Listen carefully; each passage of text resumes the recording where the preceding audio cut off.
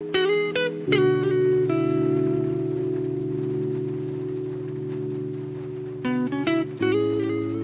the last 40 years, black vulture populations have increased and their range has expanded here in the northeastern United States.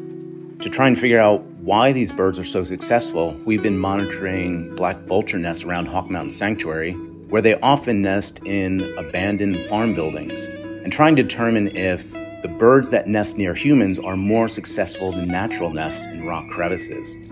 When the young are old enough, we have been putting wing tags on the birds. This 65-year-old day chick received a wing tag. We put it in a mailbox which constrains the bird, holds it safely, and then we put a tag through the thin skin in the wing, which is kind of the bird equivalent of getting an ear piercing.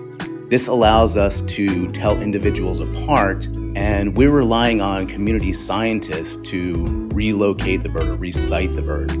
Once we have those resightings, we can determine if or how well the birds are surviving during the first year out of the nest. And we can also tell how far the birds have moved away from the nest since we know where they hatched. And we can try and figure out if it's these attributes of black vultures that have allowed them to expand their range and increase their populations.